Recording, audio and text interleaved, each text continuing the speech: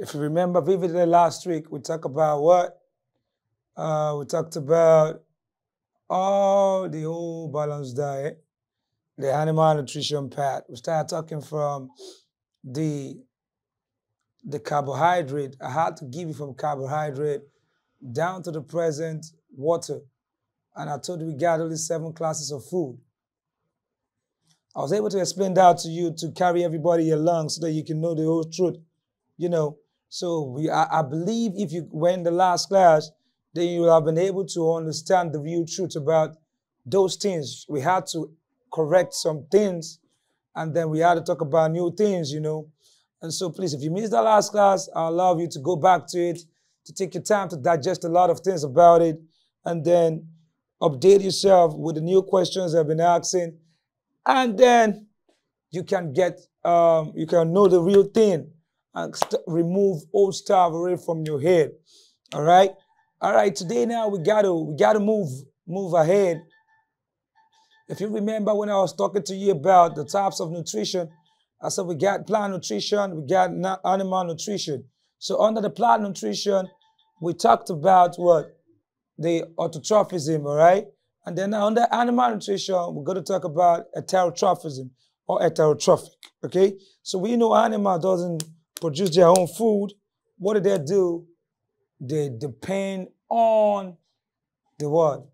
The autotroph. So that we call them heterotroph, people who don't manufacture their own food by themselves, okay? So I've been able to talk about that part, but there's still one more thing we must learn, and I got to teach you that today.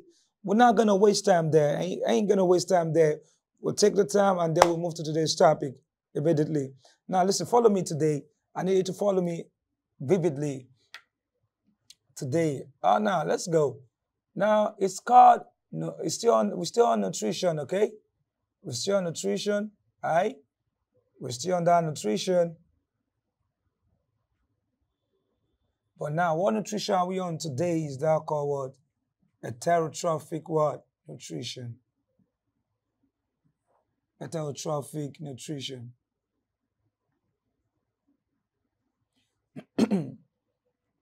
Now, listen to me. So we're going to be talking about this heterotrophic, and now people are going to say, what are the type of heterotrophic? The types is what we'll talk about today. The types. And basically on the types of heterotrophic nutrition, we're going to start with this brother called what? Holozoic. Holozoic, okay? Holozoic. We're going to talk about, they'll say symbiosis, okay? Symbiosis. I'm going to say a lot about things here, so I want you to follow me. So symbiosis, and then we're going to talk about insectivorous. Insectivorous, or people call it carnivorous. Okay? And then apart from these, this is what we're going to talk about next. We're going to talk about the saprophyte. They call it saprophytism. Okay? Saprophytism. All right? Now, if you go into your books, your textbooks, they'll be giving you, you see the part where we'll talk about mutualism. You get it? They talk about mutualism, they'll talk about commensalism, but the reality is everything is under symbiosis. So that's why you're here to learn the real thing, the real truth, what biology is made about, okay? So that's why you might have read something, you say, oh man, this man didn't even put mutualism, this man didn't even put commensalism, what's it saying? But the reality is what I'm telling you, that the mutualism and the commensalism you're trying to talk about is under symbiosis, okay? So learn from there. And then parasitism too is under what? Symbiosis. Are we good? Now, so saprophytism. And now, we're going to start with one of them, one by one after the other. I need you to pay a good attention. Get your note, get to jot. Go back again to repeat the class so that you can get the gist about it. All we are doing in biology classes with gist. You understand? We gist, we talk, we get the point, and then we come out in flying colors in our exams. You understand me? So now let's start with what? Holozoic now. Now, everybody used to think Holozoic is autotrophism. No, it is not autotrophism. You see, one thing you must know, you see this autotrophism, they used to call it another name itself. They call it what? Holophytic. Do you get me? Why someone say allophytic? It's what? Holophytic. Do you get? So when you hear something holophytic, then they're talking about, oh, there are those people, organisms that can manufacture their own what? Food. But when you hear holozoic, you are the one that is known as what? Holozoic. Your type of nutrition. How do you feed? How do you eat? Do you get me? So an holozoic organism would tend to do extracellular what now? Feeding. You gotta take food into your mouth before it goes into your what? Your stomach. That's what we call intracellular feeding. But we understand we do what now? Intracellular what? Digestion. You get me? But how do you feed extracellular? That's how you feed. You get my point? You're feeding extracellular. So that's it. So holozoic are for organisms like what? Humans that do what now? Extracellular type of what? Feeding. Example, goat, sheep. You get me? Goat, sheep, humans, your lions. Do you understand? This is where we will now say, okay, maybe we can try to talk about those times I was talking about consumers, whereby we'll say we have primary consumer, tertiary consumer, and all that. So when I was talking about here, under holozoic, so I'm going to be putting it here now. Holozoic organisms that feed extracellular, okay? That means they get the source of food from the what? Environment. They feed in. Do you get me? So, example of holozoic animals are man himself, man, goat, sheep, okay? Goat, sheep. Do we get me? Goat, sheep. Those are example of them, etc. Are we together now? And then you must understand that this guy is extracellular type of what? Feeding. Extracellular type of feeding. How they feed. Don't mistake it. Don't mistake it for this word. There's extracellular digestion, okay? And intracellular what? Digestion. This one is telling you how does digestion takes place. Okay? Are we together now? All right. So, are we good? So please get a point here. So now, I'm going to go to the next one. I got to go to what? The symbiosis. Let's move to symbiosis now. Symbiosis. Symbiosis, okay? Under the symbiosis, they're talking about how some what? How some organism are to feed. Do you get me? How some organism are to feed. They have to go into an association before they can what? They can feed. Now, I need to correct you of so many things you guys put into your cerebrum. So many books you've read. You said the right thing is what you need to know now. You said this thing called symbiosis is not the same thing as what? Mutualism. Please get the right thing. It's not. Symbiosis is like a father to every of this word, of the type of what? Of association you've been told. Are we together now? Now, see, symbiosis is a word, relationship. I'm defining it for you so that you can get it. Symbiosis is a relationship that must occur between two organisms, okay? Number one, two organisms, okay? And which word, whereby the association can either be beneficial or can be harmful. Do you get me? It can either be beneficial or what? Harmful. In summary, symbiosis is the father of all what? Association. That's it. To keep a point. Are you guys with me? Are you with me? Are you guys with me? Because you need to, yeah, good. And I love that response. Thank you so much. Now, I need you to get that point. Take that agenda off your head. The symbiosis is the same thing as mutualism. Back in the days, in the 1980, in the 1990, in the 2000 to 2006, they understand this. They knew this. They didn't get the whole story of this yet. But presently now, they know the story. If you're still going to write West African examination, or you're still going to be writing all this, the West African examination, the all those Europe countries exam, you need to take your mindset here and learn. Even Jamb has updated himself. So you better learn. They understand symbiosis is not the same thing as what? Mutualism. So, symbiosis is what I've defined to you, an association that must occur between two organisms, whereby they are either benefiting or it could be what? Harmful. Do you understand? And that's why I said in a nutshell, it means that every other word association goes under this guy. Symbiosis. So you can say this is the father of the what? You can call it the father of what? The father of the associations. For some people that didn't get the definition, I said, is the type of relationship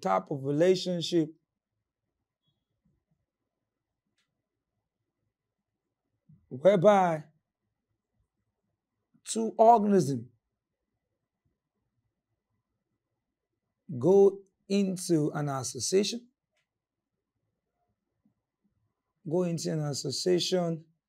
where it can be harmful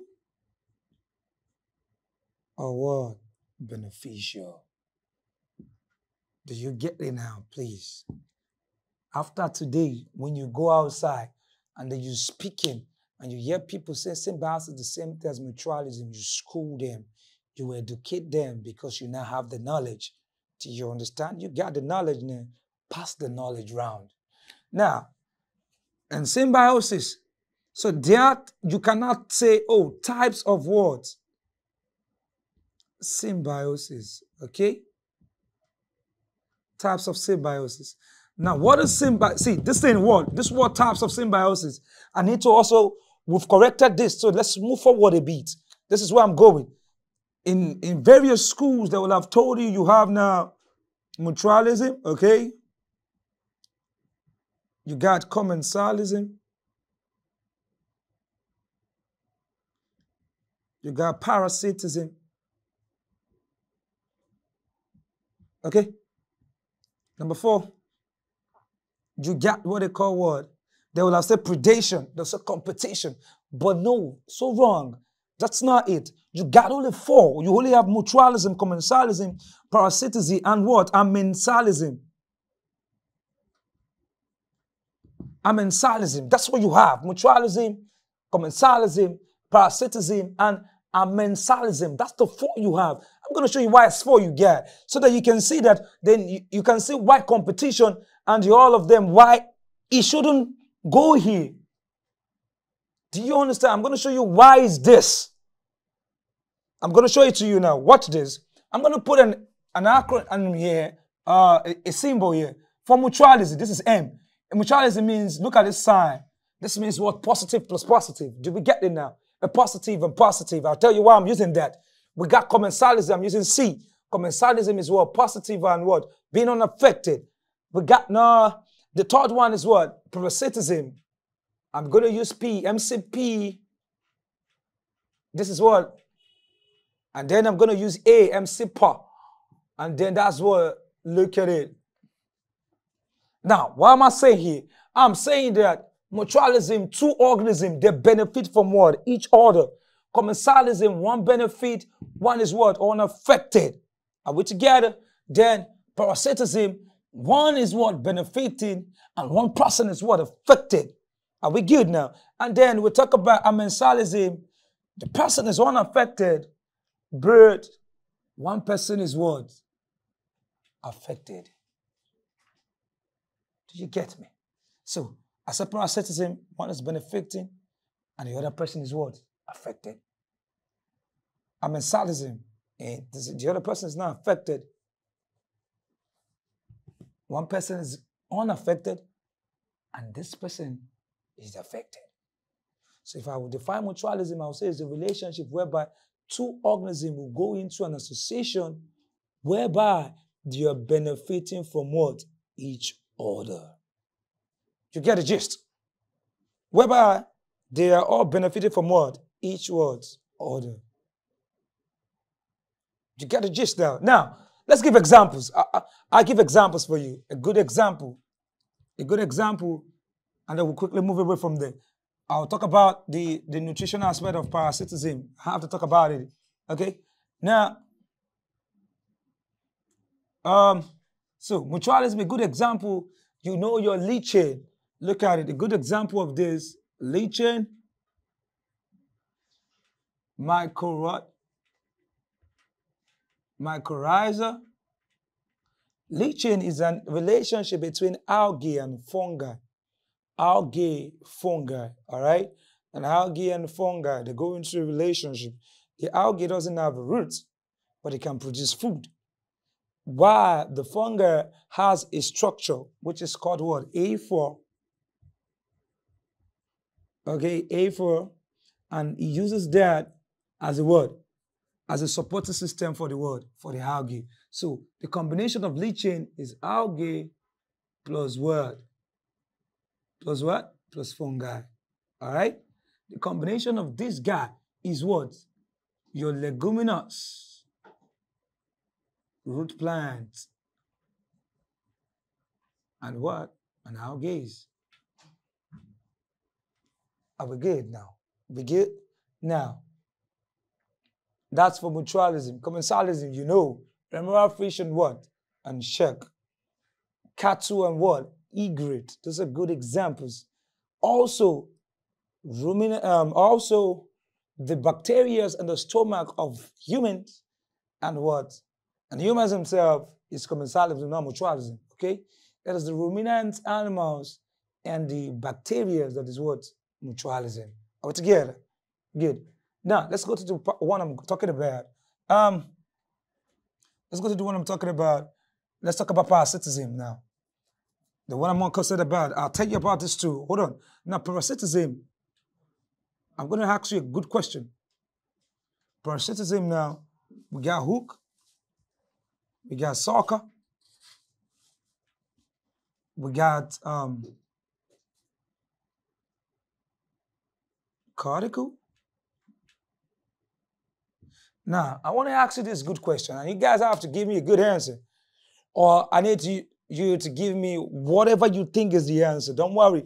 We'll say here, we all have worms in our stomach, yes or no? I believe we know we have worms, right? Good.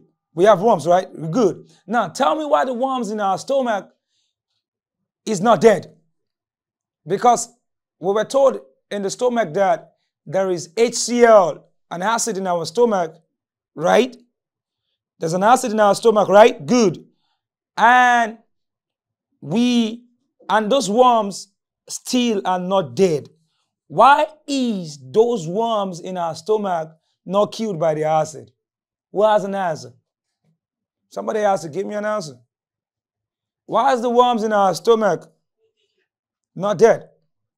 We have HCl. We all know, most of you are chemistry students. HCl, a very strong word, acid, is found in your stomach. And there is a worm there which is not hurt by that acid. Why? Give me an answer. Anybody? Whatever you think the answer is, you have to reason now. Take time, reason something, but I must get your opinion. Who has something to say? Reason it out. Anybody?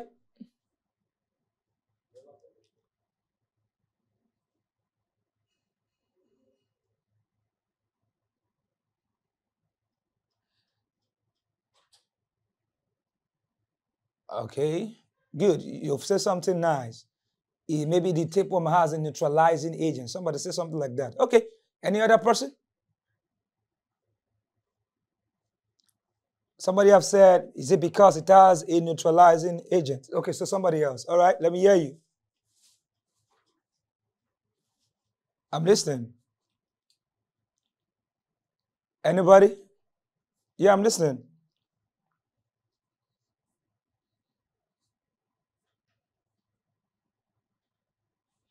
Okay, the mucous membrane is not affected. Okay, okay. All right, we got two answers. Any other person? Anybody?